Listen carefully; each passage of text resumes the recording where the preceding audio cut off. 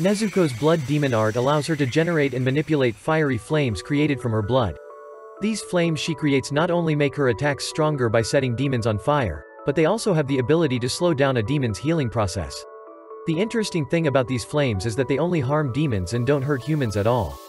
She even used her power to burn away Gyutharo's poison and save Inosuke and Tengen Uzui from dying.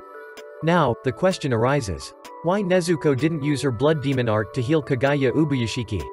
Well, the answer is simple. Kagaya's illness isn't caused by poison, it's a curse that was placed on his family.